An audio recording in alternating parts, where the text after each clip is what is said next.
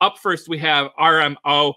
This is Romeo Power. And guys, full disclosure, I do own shares of Romeo. I think you guys know that if you've watched for a while. So, let's face it, there wasn't a lot of positive from this earnings report, right? So they announced sales of $4.6 million versus $3.1 million in the prior fourth quarter. That was the positive. The negative, though, was that their full fiscal year 2020 revenue was $9 million.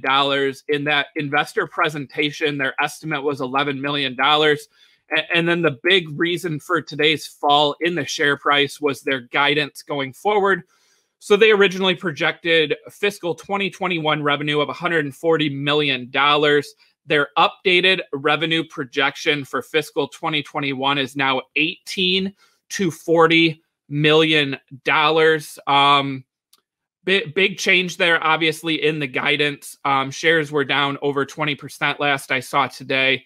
This is a big miss. And let's face it, one of the positives about SPACs is they can do that forward-looking guidance compared to a traditional IPO. This one is similar to, a Clover Health, where when they issue that guidance, it's coming, shy of original projections, which is not what we want to see out there from these SPACs. They did blame a couple things, the supply chain infrastructure for their batteries, and then also several people noting, again, Romeo Power is a partner with Nikola and also a partner with Workhorse. So it could be that in their projections, they had banked in a little bit too much into that Nikola deal, which obviously we know what's going on with Nikola. And then also possibly with Workhorse getting the USPS deal, which as of now they do not have. So I think, Romeo just, missing on some deals for 2021.